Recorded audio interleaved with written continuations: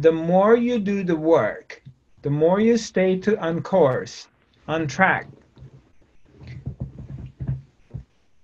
with the right teachings, okay? Stick to your teaching. Is the teaching, the teacher you're following, helping your mind to become quiet and you get centered, or their teachings is activating your mind and it's creating anxiety in you? Okay? Examine it for yourself. The proof is in the pudding. Check it out.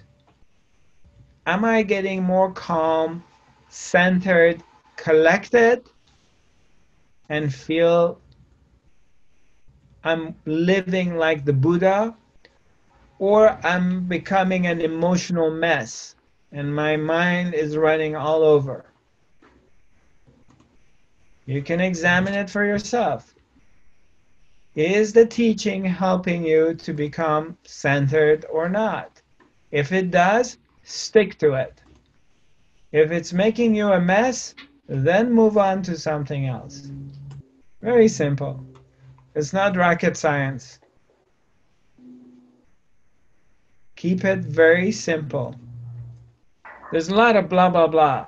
Do this, do that, buy this, buy that, blah, blah, blah, blah, blah, blah, blah, blah. If you don't do this, that's going to happen to you. You're not going to clear your karma. You need to clear your ancestral stuff from the past to become free, and come to me and I'm going to channel and I'm going to do psychic reading for you. And there's a lot of stuff there. And you just have to navigate through it. What brings you peace?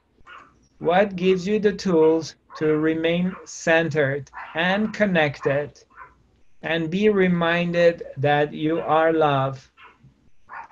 What brings you to self-love?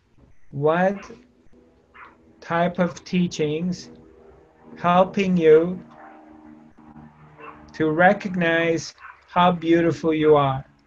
What kind of teachings helping you to be centered, calm, quiet, get you out of this mess and anxiety?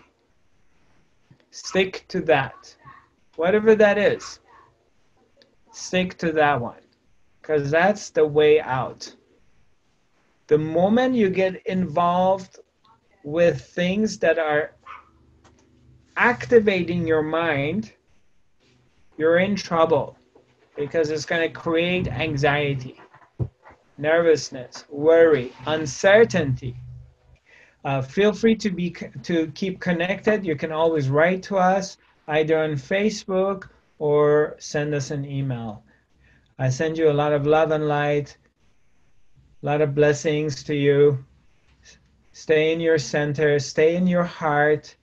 Don't get out of that place, which is warm, cozy, and quiet, your heart. Loving you. Namaste.